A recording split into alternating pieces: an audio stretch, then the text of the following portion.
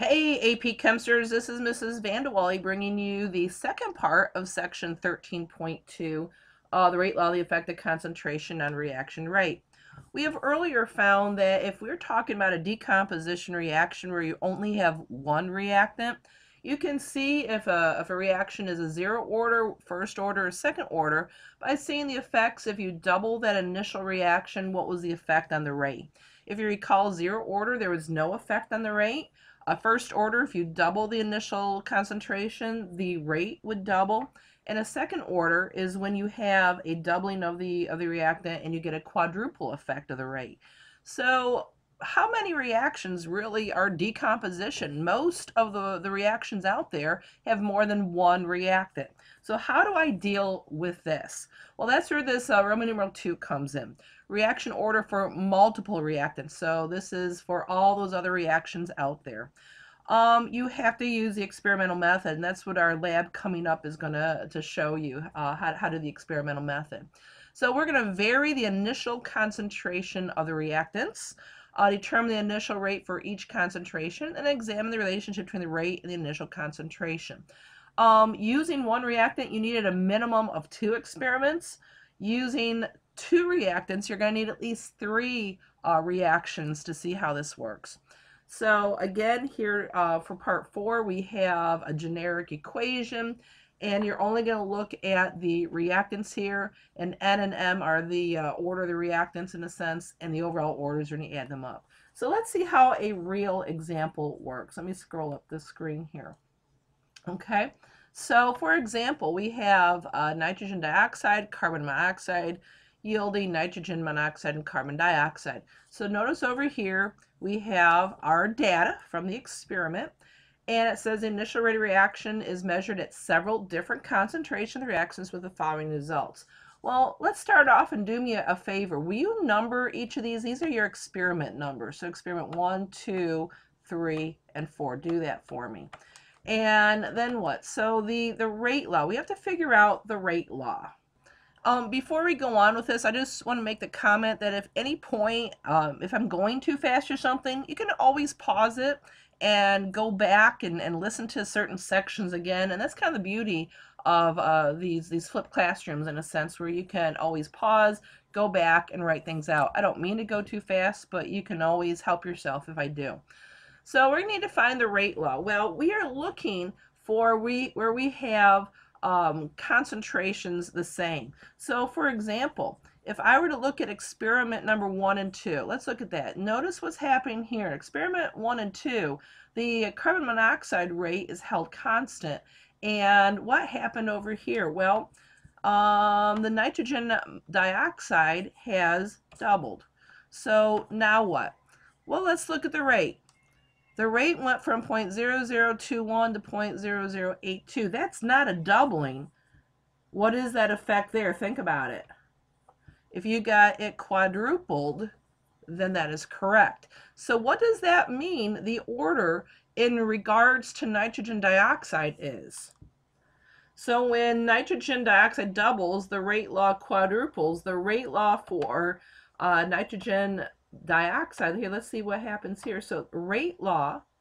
So what is the order here? It's not 0, it's not 1. That means one doubled, the other one doubled. It's the rate law of 2.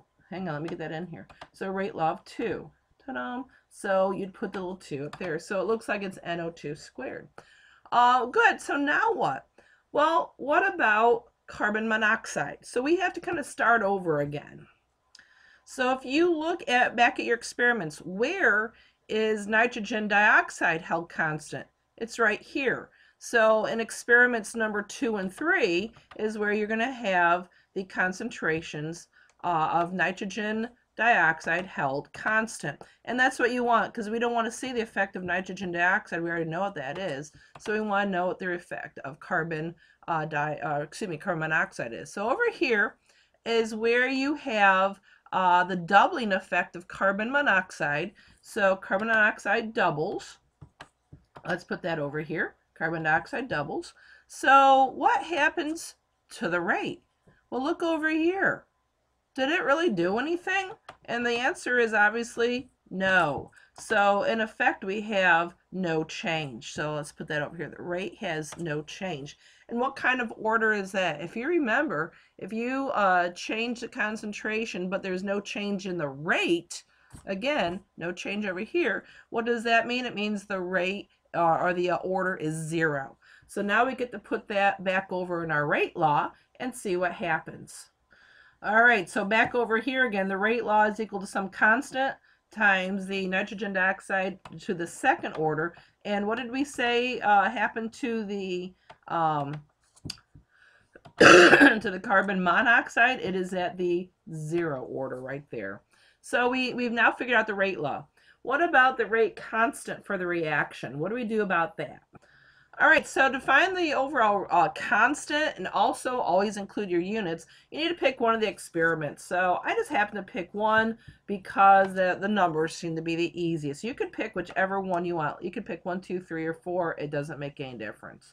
So from the equation above, we know that the rate is equal to the constant, which is what you're solving for, times nitrogen dioxide squared times carbon monoxide to the 0 power. So we now know that the rate is equal to, from the first experiment, 0.0021, and it's equal to the value K that you're looking for, times 0.1 molar squared times 0.01 or 0.1 molar to the 0.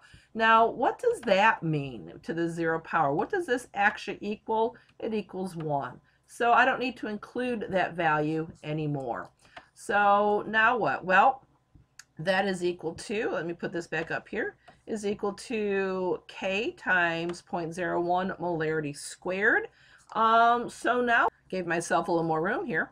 If I took 0.01 molarity over divided by the 0.001 molar squared, well, that's equal to your K value again. I just divided both sides by 0.001 molar squared.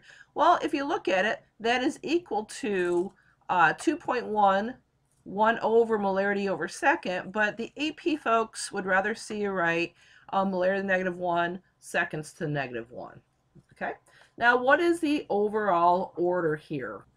Okay, the overall order is you add up your exponents. So you grab the exponent from here, so it's 2 plus the exponent of this, 0, and that is equal to 2. So the overall order, whoa, that's a big 2, is 2. Okay, and you're going to notice something when the overall orders that will be consistent with this over here with the units of the K. We're going to see that to be true. Okay, so why don't you turn the page, and now let's do problem number 6. Okay, so how do we do this? As we did last time, let's go ahead and number these 1, 2, 3, 4 so we know which experiments we're talking about. And we're going to go ahead and set up the same setup as before. Where is the experiments for the concentrations are held constant? Well, it looks like experiments 1 and 2, we have a constant value here, and in 2 and 3, we have a constant value here. So just like what we did before, let's go ahead and look at experiment number 1 and 2. So what happens at experiment 1 and 2? Well, the Cl2 remains constant, doesn't it? So if it remains constant, that means I can do this. And what happens in experiment 1 and 2? Well, I guess trichloromethane is doubling. There we go. And what does the rate do? It practically doubles, so we'll say that.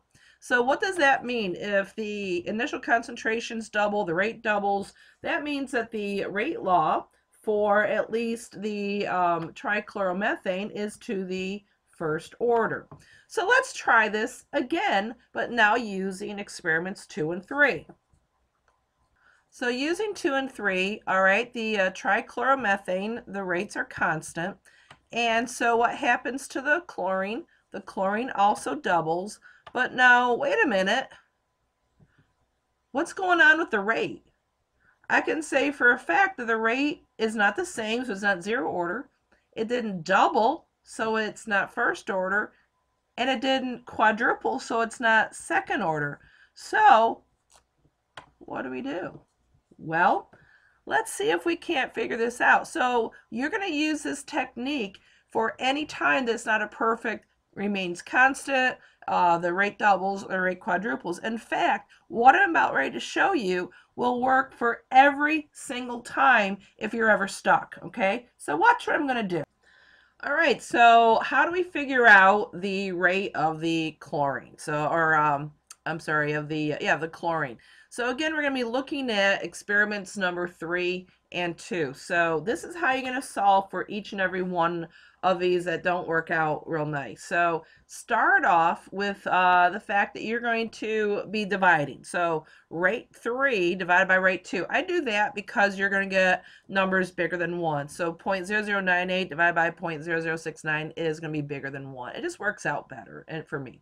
So I'll just plug those numbers in that we just saw. Is equal to 0.0098 divided by 0.0096. I'm not putting the units in because what's going to happen to the units? They're going to cancel out anyway. Now here is the clincher.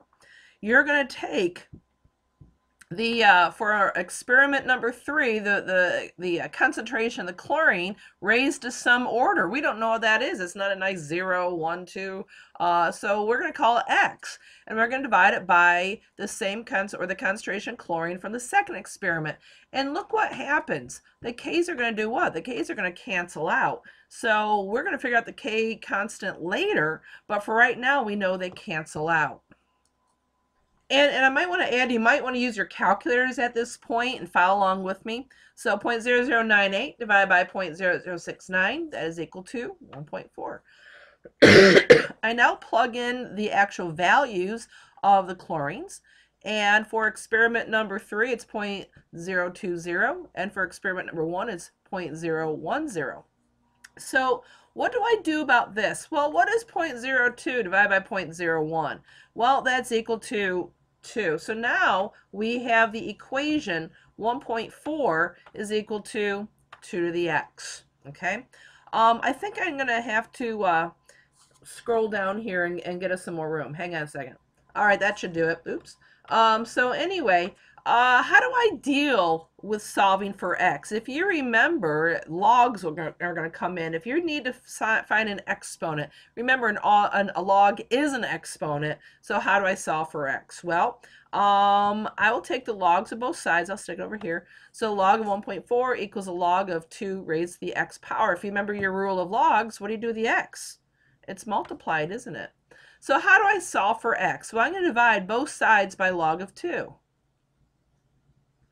And then what is log of 1.4 divided by log of 2, and it's equal to 0.5. So we did all that work so we could find the order of the reaction for chlorine. It is to the 0.5 order, okay? So to solve for the rate constant, it's just like what we did before. Pick an experiment. Use the one with the easiest numbers and then plug in everything and solve for K. So why don't you try that, pause this, and see how you do. All right, so to find the rate constant, I use experiment number 1. Again, the numbers are easiest. So the rate from experiment number 1 is 0.0035 molar per second. It's equal to constant, and I just plugged in the two values of trichloromethane and chlorine gas raised to their powers. So to solve for K, it is divided both sides by 0.010 molar and 0.01 to the 0.5 to the molarity of the 0.5. I'm trying to get my units to work out, and that's why I did that. So notice what happens. Let's just do this. The molarities here cancel out. So what am I left with? I'm left with this unit, and I'm left with this unit. So that's why these numbers show up here. 0.0035 divided by 0.01 divided by 0.01 is 3.5. So you get 3.5, 1 over molar to the 1/2 seconds on the bottom. And then again, how the AP will probably want to see it is written as negative exponents. So finally, the question is, what is the overall order? That's again, you add up your exponents. So you would add up 1 plus 0.5 and you get 1.5. That is the first two problems. Why don't you go ahead and try to solve for the next, finish off the section really. Look for the next video, and it will have all the answers worked out for you. Talk to you later. Bye.